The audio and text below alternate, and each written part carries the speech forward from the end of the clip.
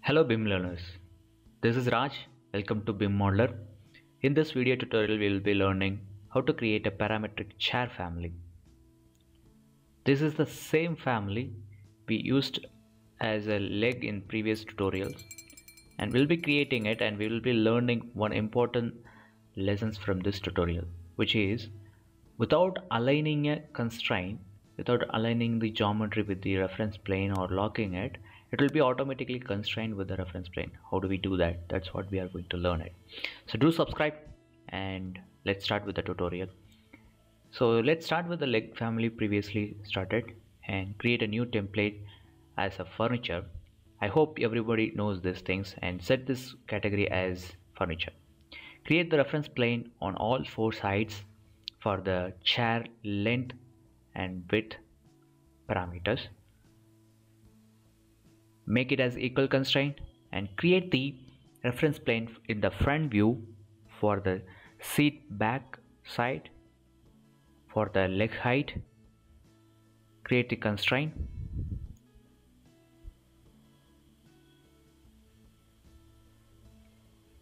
Once it is done, create the parameters for each sizes.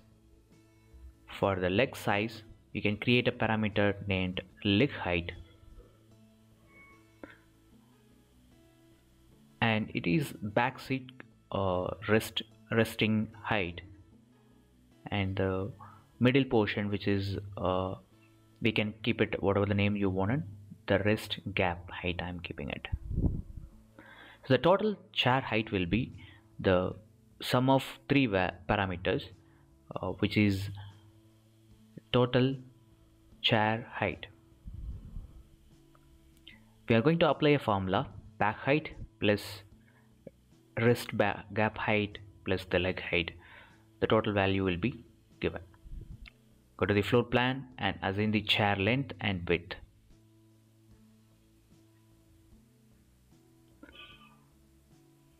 The video may be faster because I hope everybody knows these parameters. Load the leg family inside the project. I mean the family still not yet saved yet, so it is as family 2. Place this based on the work plane and save the family, which is parametric family, and backup as 1. Save.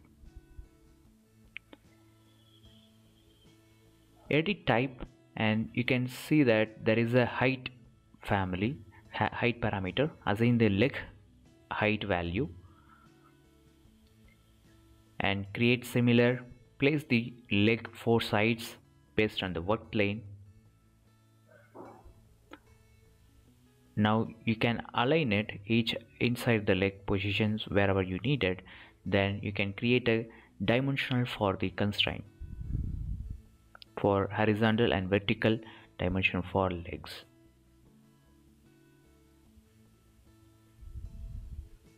Select all those dimensions and create a parameter as leg offset. Now all values are aligned as per the given offset value. If you want to flex it, go to the leg offset value and flex it and keep it as round off value as 50. You can go to 3D and check your leg.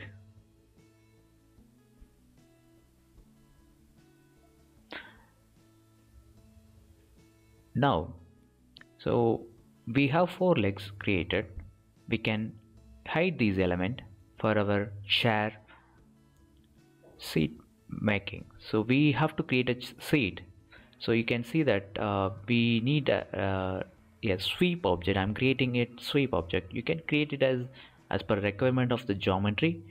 For this chair it requires a sweep object because the shape it is something like that.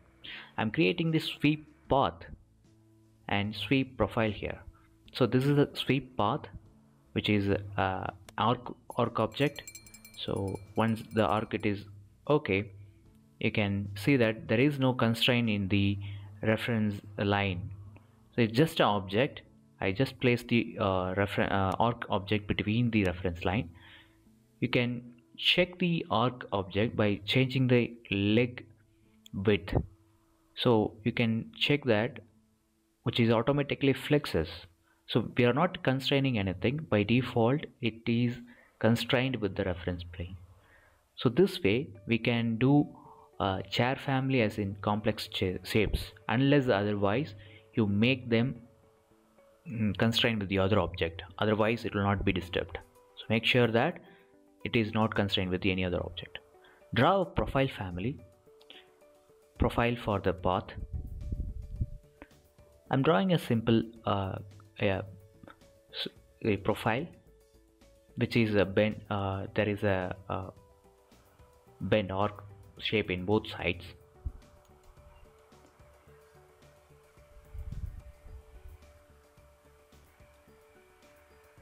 This is for exercise, so I'm giving it as a faster tutorials. I'm speeding up the tutorial, so you can create your families. I hope the sweep objects you will know, you will be able to understand it. So I'm creating this as faster. Now once it is done, you can see that this is a shape we get.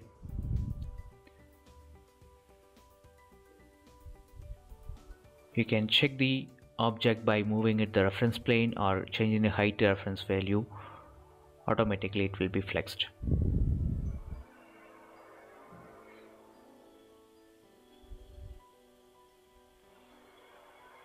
Go back and change the leg height value or chair width value and flex it.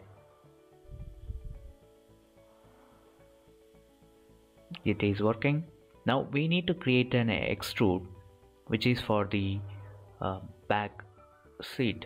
So we need a shape with the arc and smooth. Create your profile using extrude. So still I'm not constraining anything with the reference plane. I'm just creating the object, or I'm not aligning anything or locking anything to the object. Let's finish it, and you can see that by moving the reference line, automatic reference plane, it automatically constrained with that unless you assign any constraint to the object.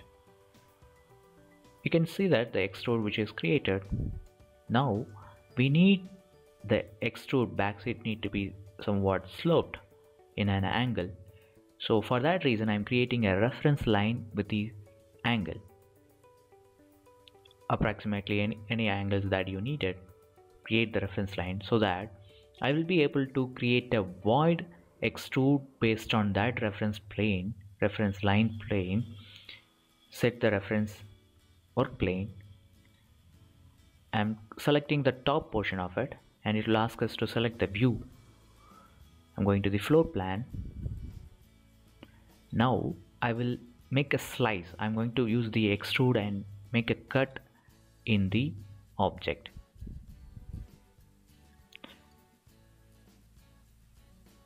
Now I have a gap in between the object. That's the seat thickness we are going to keep.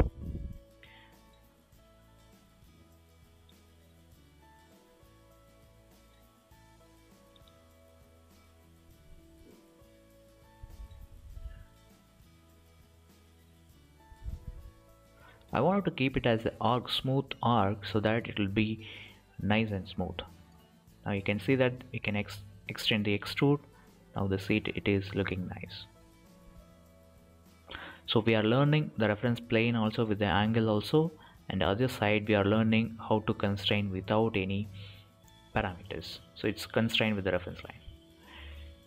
Create and assign the material for seat cover and back seat rest, and assign it, and you can look through in the 3D.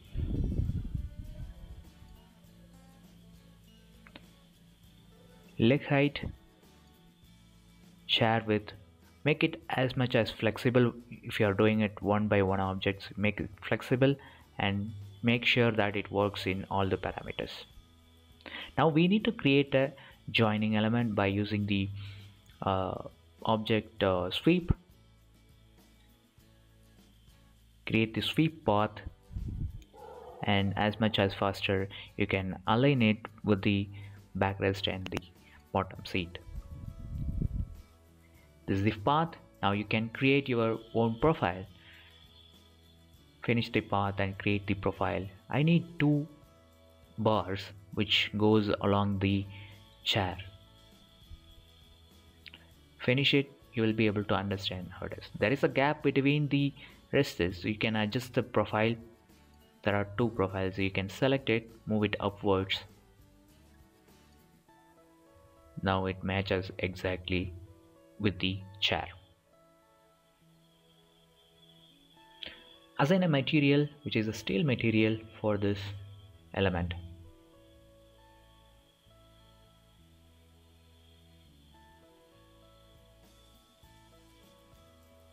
And create a material to that steel material.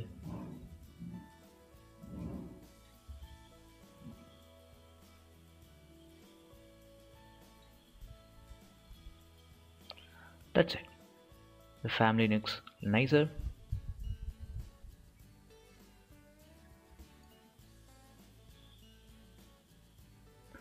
Flex it, all the objects, whether it works or not. It perfectly works. Still, the chair seat which is not looking nice. So for that reason, I'm creating an void extrude from the floor plan to cut the edges, the corner. I need a smooth corner on the edges.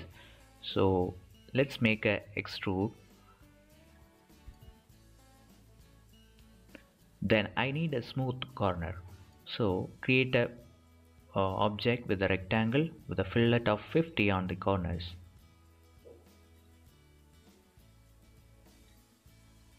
Now if you make edges with the arcs, it will be nice. So I'm creating the approximate arc on all the sides, 4 sides. Finish it. Extrude will be created and it is not yet cut, so make sure that it is aligning with the object and constrain it with the reference plane if it is required. And use the cut tool under the modify and cut your object. Now if it sees that it is nice and good.